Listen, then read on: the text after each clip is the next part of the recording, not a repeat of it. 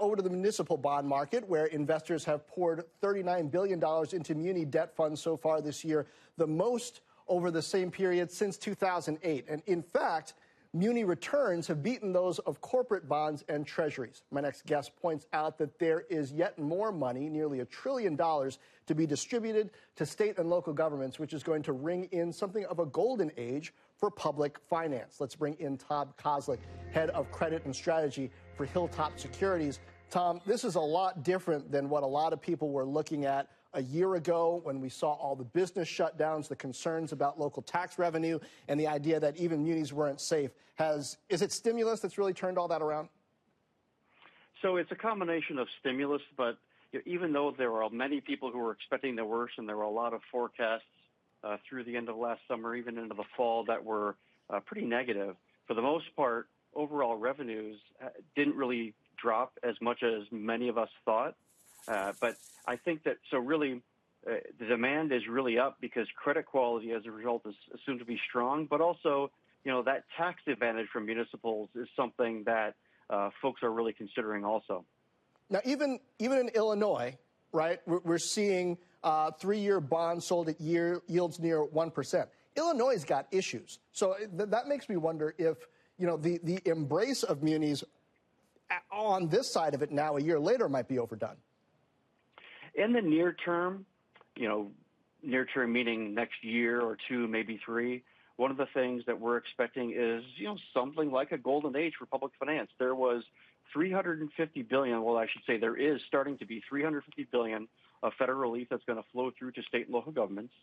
And then there's another at least $300 billion that's going to flow through to other sectors like to school districts and higher education. Illinois is going to get a decent chunk of that $350 billion, and then they're going to get an advantage from some of the higher education money, K through 12 money.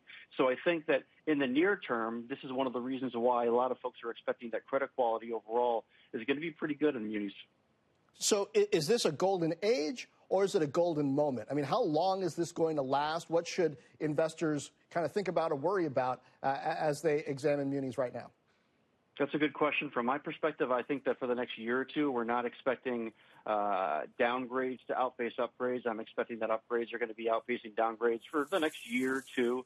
That being said, investors need to remember that there were several I shouldn't say several. There were a handful of meaningful states and some cities that were structurally imbalanced before COVID. I am not certain that this is going to be enough for them to be able to correct those structural imbalances that are, years, in some cases, maybe even decades in the making. And so, but in the near term, I think that overall upgrades are going to outpace downgrades. So very often there's a political backdrop to this. Are there particular triggers, signals, elections that you would be watching, balance of power to determine when this golden moment might be over? I think that it's a lot. That couple of year period is locked in right now. The runoff elections in Georgia really helped decide that.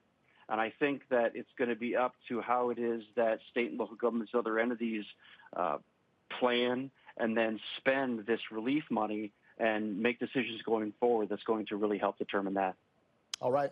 Tom Kozlik from Hilltop Securities, thank you. Thanks very much. Now coming up, cities across the country paying people to move to their state, some giving up to $20,000. We're going to look at where, why, and who is eligible. Plus, businesses are responding to the CDC's new mask guidelines in very different ways. We've got details. The Exchange is back in 2.